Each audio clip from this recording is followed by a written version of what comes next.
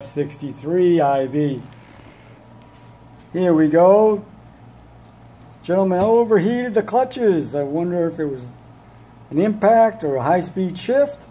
This is the inside of one. I think I gave you a picture on our Instagram account and our Facebook page of us assembling another unit.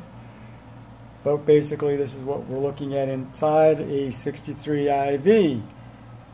Alrighty. Bluing of the clutch plates and of the steel separator plates. What you want to look for when you're looking at inside the clutch drum itself on the 63s and the 80s, pretty much all the ZFs of that family, what'll happen is they'll actually start cutting grooves. There's not any grooves in this, but you can actually see,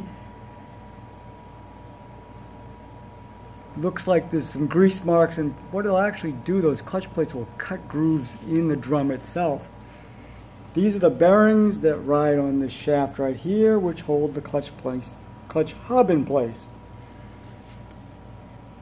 On the ZFs, the 63s mainly, and the 800s and 80s, the rear clutch is standard with all units. Rides by the sealing rings.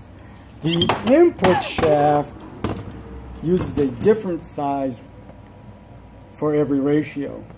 Again, input shaft size, different. Sealing ring side, pump side, always the same, so you don't have to worry about mixing up the gears on either side, alright?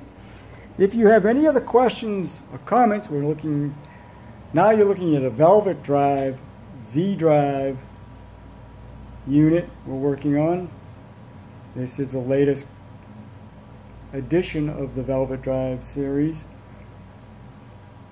Feel free to call me at 804-333-3677, or you can email us at sales@halemarine.com. Or if you're watching us on our YouTube channel, subscribe down below, or send us a comment, and I'll be glad to get back to you within 24 hours on anything you have, on any marine transmission. If I don't know any particulars, I can tell you and recommend the people that do know. I have 40 years of experience here in the marine business, and specifically in the transmission marine business.